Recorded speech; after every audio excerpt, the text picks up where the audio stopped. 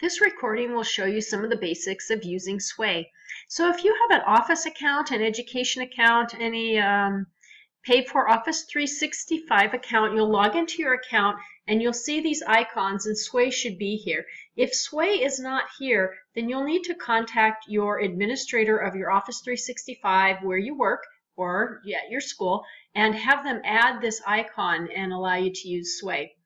If you are on personal, you can log into your Outlook account and then you click on the little icon up here and you're going to see Sway. You can also go to sway.com and then it will prompt you to log into your Microsoft account or create one if you don't have one yet already. So when you open up Sway, it's going to look like here. You're going to notice there's a Create New. There's Create New up here. There are tutorials, which is very handy. And then in the triple dot up here, there's Create New. There's Help. And this is where your name is. You can sign out and switch to another account if wanted. Also up here, you're going to see that that's how you can get back to all your different Office applications. If you don't want to be in Sway anymore, you can switch to Word or whatever. So you can create new, start from a topic, or start from a document. If you start from a document, you can upload a Word document or a PowerPoint. Remember, things with pictures are going to be a little more effective, but you can start with a Word document, for example, especially if it's in outline mode. Or if you've used headings and subheadings, it really makes a sharp looking document for you, a nice way. You can add the photos later. I'm going to click on Create New and show you the bells and whistles of creating a new one. Okay, so this is going to be your title slide. And you'll notice that you can emphasize, you can add accents, you can add hyperlinks, you can change the background with your title.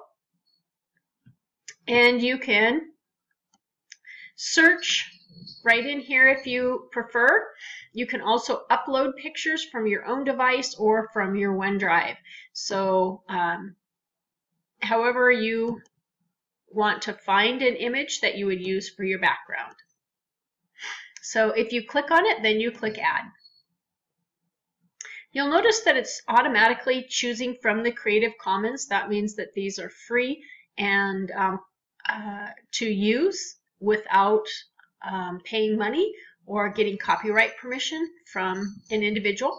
If you wanted to uncheck that, you have to remember that you are going to have some copyright issues.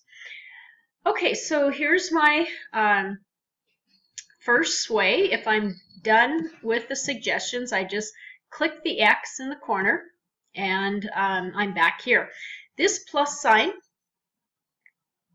let's just go ahead and add emphasis to the word title. The plus sign inserts different items. Make sure that you click on each one of these because you're going to be required to use most of the items in here. There's grid, comparison, stack, slideshow, media, insert video, audio, use an embed code, insert an image, or do text or a heading. So lots of different things underneath these. And each one creates a new slide or even a slide deck. Notice that you can upload from your computer too, anything, a PDF, whatever you have on your computer already. I'll click on video and I can search for videos in here, or I can just pick one and I can drag and drop, or I can click on it and click Add, whichever way I want to do that. I'll put an emphasis and I can type some information about my video. Notice I've got bullets, numbering. I can set the emphasis on this card to moderate, or I can really emphasize it as intense. Can do lots of different things. And I just keep adding to my stack. A stack will be lots of different images. So I can select multiple images.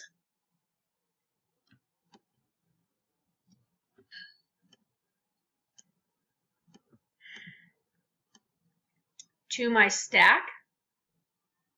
And again, I can emphasize or accent any of these. I can add hyperlinks, whatever I like to my card. Remember, when you're done inserting, click the little X over here, and it will take you back to your Sway. Notice up here that I'm in storyline mode. I can click on design and take a look at different styles up here that I can apply to my sway. Do I want it vertical, horizontal? Do I want traditional slides? And I can choose some different themes, and of course I could customize my theme as well. So try out your different modes here, and again, click the X over here if you are finished designing your slide, and you can always go back to storyline. Notice that you can rearrange your slides in different orders by clicking and dragging. When you're done, you'll notice there's a play and a share. So if you want to play it, it will walk you through what your sway will look like. You can hit your arrow keys to move forward and back. Notice the flip for the stack. So if you had more than one item, it would flip through there. You can play your videos, all of those different things. Hit the escape key, will take you back out, and then you can click on share. And here's your link that anyone can view. If you want to let other people edit your sway, let's say that several of you went on a trip together and you all wanted to add your own slides, you can click on edit, and then the link would be viewable. You can also get an embed code to embed this into a web page, for example, and post to any social media that you might have. You can also require a password to view or edit. Let's say that students were in this and you didn't want it out on the web, but you wanted parents to be able to see it. You could give the parents the password. And of course, you can also take these down at any time. So hope that helped you get started with Sway.